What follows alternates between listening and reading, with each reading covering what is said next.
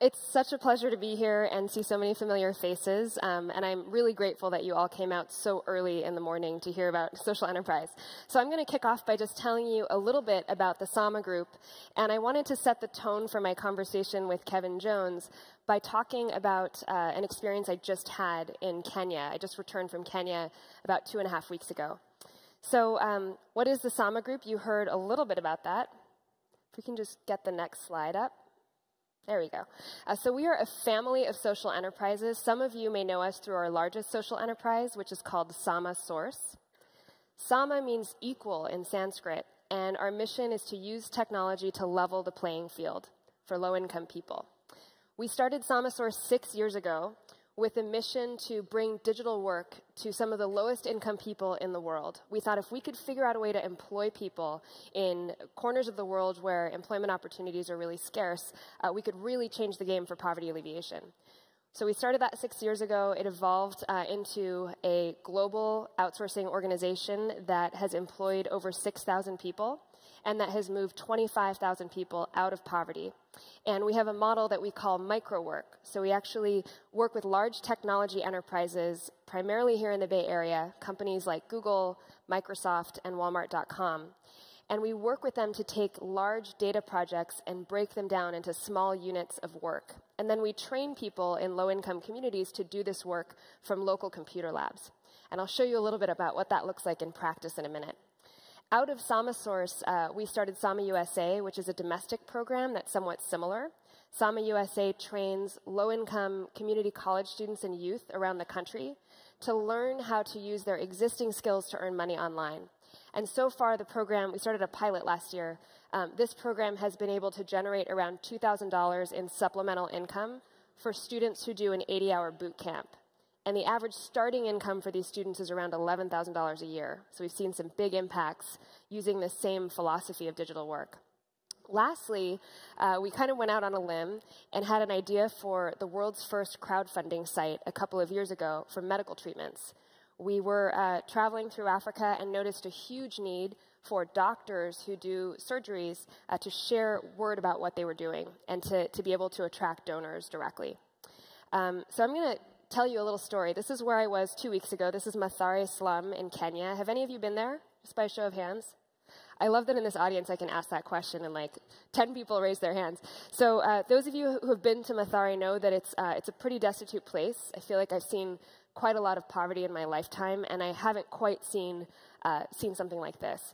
There are open sewers everywhere. The community was built on a trash dump. About 800,000 people live in this slum. And I went to spend the day with one of our workers, a young man named Kevin Kihara. Kevin started working with Samasource about 1.5 years ago. He's chosen to stay in Mathare because he actually has a small house that he owns, so he's able to save 100% of his income. But just seeing what Kevin's daily life looks like was such a reminder of the power of this kind of work. The kind of work we do is a lifeline for people like Kevin, and there are so few jobs that pay dignified wages in a place like this. So I took a photo of this sign as I was walking into the slum. There's a huge challenge in much of East Africa around labor contracting. Young men get pulled out of these communities to go and work as laborers in countries that are building a lot. And many of them get their passports taken and are part of the cycle of human trafficking. And we wonder, what could we do to prevent this? And I feel like the core essence of what we do at Sama Group, of creating jobs, is the long-term solution to this. And these kinds of signs are everywhere in poor countries. You're probably familiar with them. So this was walking in, and then we got to Ken's house, and he talked to me a lot about what it was like to raise his daughter in these conditions. He was orphaned at age 10, and his first job in the slum was putting his hands in an open sewer to collect little pieces of metal that would wash in from different parts of the slum, and then he would sort the metal and take them to a local trash collector to make probably about $1.25 a day. And that was his first job at 10 years old. And unbelievably, this young man made it through secondary school. He got a scholarship to attend a secondary school outside the slum. And when I visited him, he took out his worn collection of favorite novels, including Moby Dick, and told me that he was a great fan of literature, and that his biggest challenge was that the kinds of jobs available to people like him in a place like Mathare didn't really rely on his brain power. So he was pretty depressed for a while. He tried many different jobs. He tried making this local alcohol called changa, which a lot of people are addicted to. He tried anything he could do to make a few bucks a day, and then luckily he was selected into a program that trains young people in digital work skills. And that program is a feeder for Samasource. So you can see here, it's a program called Nairobits, and they're all over Africa. And they train young people in using computers and also using computers for relevant kind of job skills. So he learned Photoshop, he learned blogging, and then he heard about Samasource through our recruiter. Since he started working with us 2 years ago, his entire life has changed. He's been able to put aside money for his daughter's education. He pays for several siblings to survive. Several of them still live in Mathare. And he has a completely different outlook on life. And I think the biggest challenge for people like these is that there's a sense of pervasive hopelessness around jobs. And there's this sense that it's never going to get any better. And I think that the least we can do for them is to fuel their optimism by connecting them to work. So with that, I'm going to invite Kevin on stage, and we'll talk a little bit about the evolution of this organization. Great. Good job. Thank you. Thanks. Remember the lemonade. So Leila, we've known each other a while. Let me tell you a story about knowing Leila when she was a real raw startup about 6 years ago, I guess it was. And I got Leila a little gig to be an intern for a YPO-like thing, small group, support group of really experienced social entrepreneurs. Jim Fruchterman of Benetech, Rebecca Massasak of TechSoup, my partner Tim Freudlich. And so then there was some cause that came along, people were donating to. I asked Leila, can you donate? And she said, well, no. And she said, you know, to keep Samasource alive, I'm actually had to give up my apartment. I'm sleeping on the couch of my former boyfriend, and I'm eating ramen. And I was like, wow, that...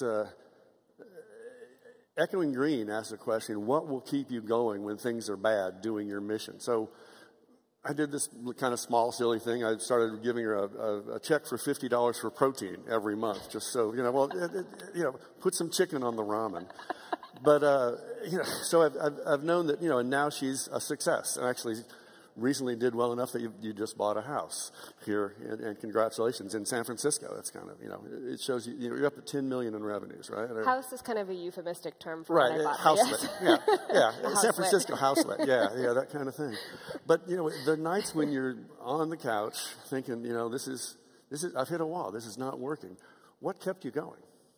So first off, I have to thank Kevin, because I don't even know if he knows this, but Jim Fruchterman, who he mentioned, who was in that group, was our very first client. And he gave us a $30,000 contract right around the time that I got the protein donation. So $30,000 and $50,000. Exactly. So that's good. But those are the kinds of things that keep you going. You know, I think for me, the constant validation from the point of view of the workers, and I made it a point, even when it didn't make so much economic sense, to go back to Africa and talk to local people. It was the only thing that really kept me going in the end, that made me feel like no matter what people were saying in the outside world, and we got a lot of negative feedback early on. I had people literally telling me, there's no way that these poor slum women are ever going to be able to do, you know, computer work. They need food and water and clothing before they can do that.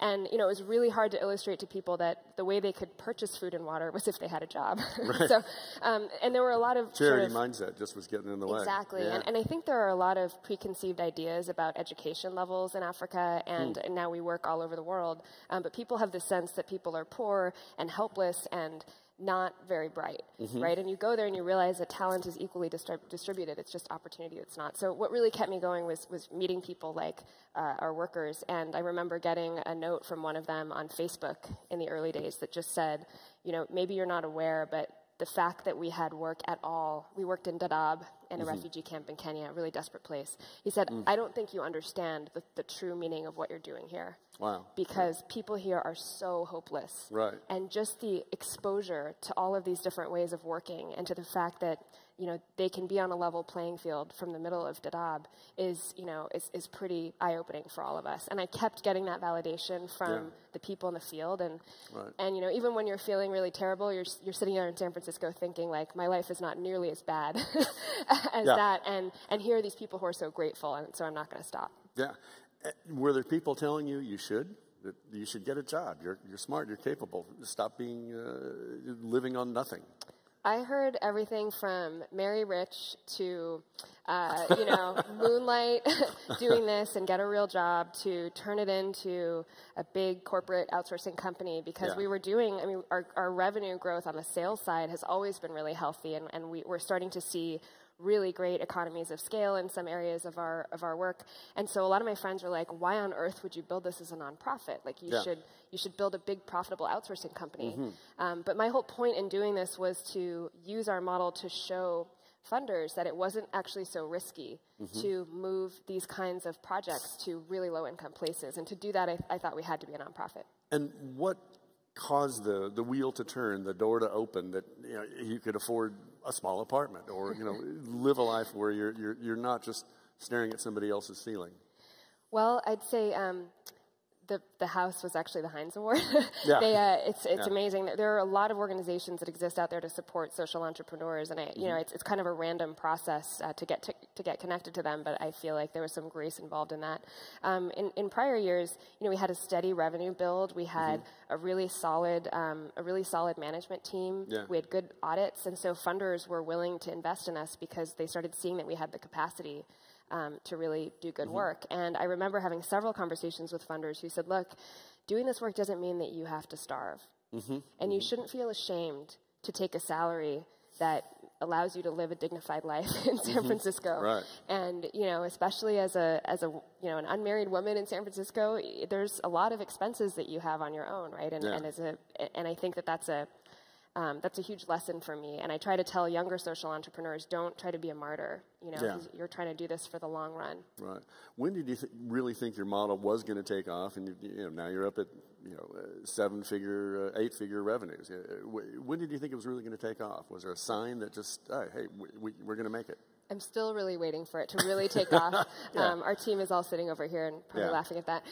We see a lot of evidence of success, but we're pretty hungry for more. And I think one of the things that has made us moderately successful, I still think there's so much room for us to grow, is just that we have a lot of drive to do more. And we look at the numbers, and there's so many, the unemployment crisis in just sub-Saharan Africa alone is huge.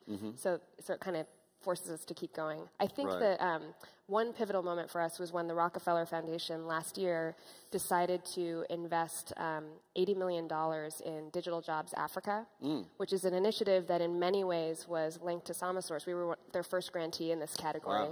And I remember talking to their VP of strategy in the early days and saying, look, I really think this idea of bringing digital work to low-income communities in Africa is one of the solutions we can embrace for various reasons. And there was, initially there was some resistance at the foundation, but they have a lot of really smart people, and over time this evolved into a huge initiative. And I think that kind of validation proves to the world that what's now called impact sourcing is a business model. Is a real business model. Not everybody should keep going. Sometimes when you hit a wall, the models, you should know the model's not working. I ran into some driven folks who should have quit a while ago. What do you tell folks like that? Like, maybe it really isn't working. Maybe it's not you. Maybe you're not the right person. What kind of advice can you tell people to not be like you? I think a few things helped us out. One was setting really clear goals and saying, if we can't hit these goals, if we can't hit this kind of return on investment, that's going to trigger an evaluation process and put us sort of on, not on probation, but at least on alert that at some point we should stop if we don't start seeing a change, because we'll just be wasting donor money. And for us, that ROI point was always, my concept is, are we doing better than going to Africa with suitcases full of cash and giving direct cash transfers? And if we're not, if there's no sort of leverage of the model, then we should really reconsider what we're doing. And with all of our programs, when we started Sama Hope and Sama USA, we set really clear targets. For Sama USA, for example, we said, if students don't earn at least what it costs to train them per person in the pilot, then that should trigger an evaluation, and we should be really careful about expanding or even continuing to fund it. And luckily, that program, thanks to the amazing leadership of its co-founder, Tess. Raise your hand. Thanks, Tess. That program has, stand up, Tess. That program has done remarkably well, and I think that focus also made the team realize that we have a goal to hit, and we have accountability here. How about Sama Hope?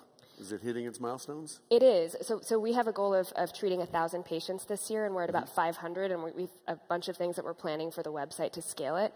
The challenge, and I'll just add this on to what I said earlier, along with those kinds of metrics, I think you also need to realize that every model has an incubation period, and our CFO, who comes from Oracle, has said to our team, we really think that there's a 3-year incubation period. Most things can't really get off the ground and show any traction for about 3 years. And so what we look at is, can we fund something for a 3-year horizon?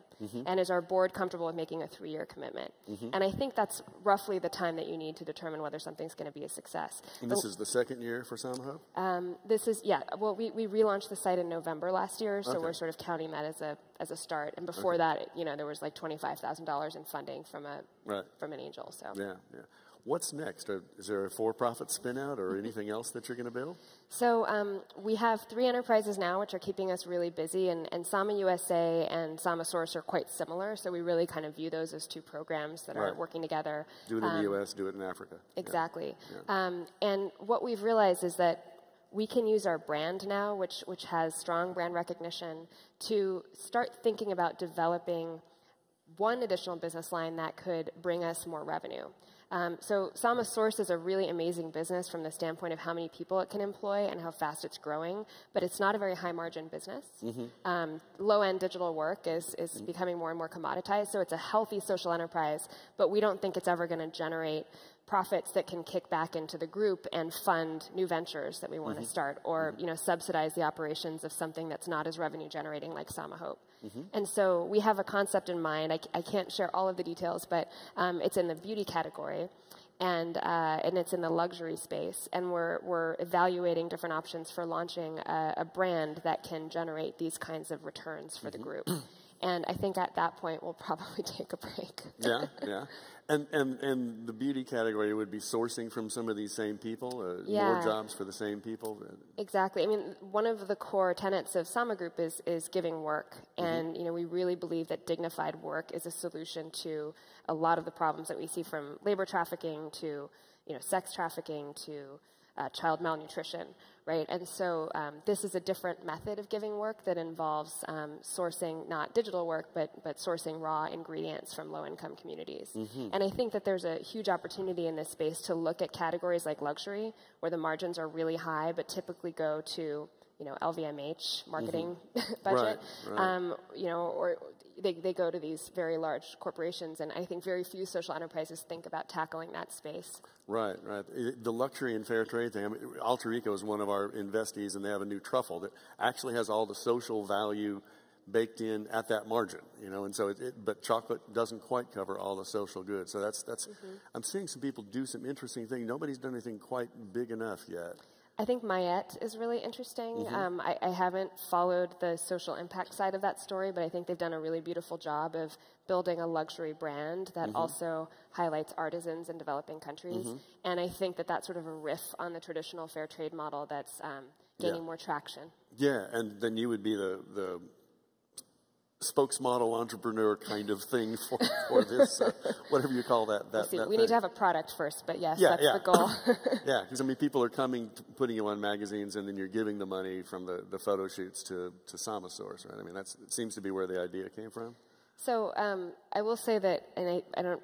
Probably other women social entrepreneurs in the room might have thoughts about this, but initially I was kind of conflicted about using my personal brand and story so closely tied to the nonprofit, as part of my work. And then at some point you just realize that that's your job as an entrepreneur, is to use what you have to offer to build your organization.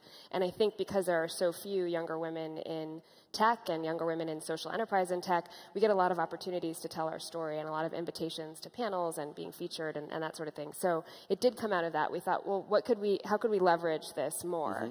You know, and what could we do? We're getting so much attention from women's magazines, for example, and unfortunately, the people making decisions about Samasource type work are typically middle-aged men, you know, in tech companies in Silicon Valley, not reading Marie Claire. So, so we do. I think we've been sort of market-driven and opportunistic from the beginning, and when we see an opportunity like that, we evaluate it. Yeah, and it seems like it's really there. You get the attention, but then you can source the goods that are incredibly high margin that are going to the same people. And it only works if you have a fantastic team that can execute flawlessly, and I'm really proud of our team. We've built it out a lot over the last few years, and so I'm able to go out there and do my thing and know that the home fires are burning.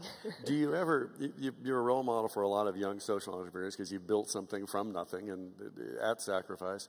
What do you tell some other entrepreneurs? I mean, do you get into evaluating, well, maybe you should quit, or do you just say, press on? What do you tell somebody when they can be wrongly inspired by your example to keep hitting a wall that they can't break down? Well, I will say that the things that are most worth doing are the hardest, usually.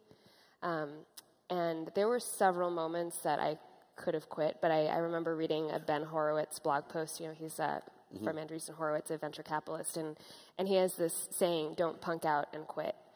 And I think it's often like right after those worst moments that the best moments can come. And last year I had a huge issue trying to push this new strategic plan through, and there was some disagreement in our board, and it was really, really, really hard. There were several moments when I just thought, like, I don't know if I can do this longer. And I think doing anything requires, my philosophy is I'm going to put 10 years into this and see where it is and push through those hard times. I think the other thing is, my grandmother used to say this, she hitchhiked around the world after World War II. She's a Belgian woman and met my grandfather in Calcutta. And she had this motto, trust the world. And when my parents were getting their first mortgage and really scared, she leaned in and told my dad, you know, fear not, the world is beautiful, trust the world. And I think that's kind of true. And I think if you allow other people to help you and you allow other people in, you'll be often pleasantly surprised. Yeah, you know, when I run into lots of, you know, would-be visionaries and that kind of thing, and if they're not being followed by people, or if people aren't helping them, if there's not social capital coming in, another thing I've learned from Echoing Green is, you know, what are your volunteer resources, and are people giving you more things now? And they did with you. I saw something that you were worth some protein. Jim Fruchtman thought it was worth a $30,000 contract. I mean, that could be an indicator too, because the world did show up for you.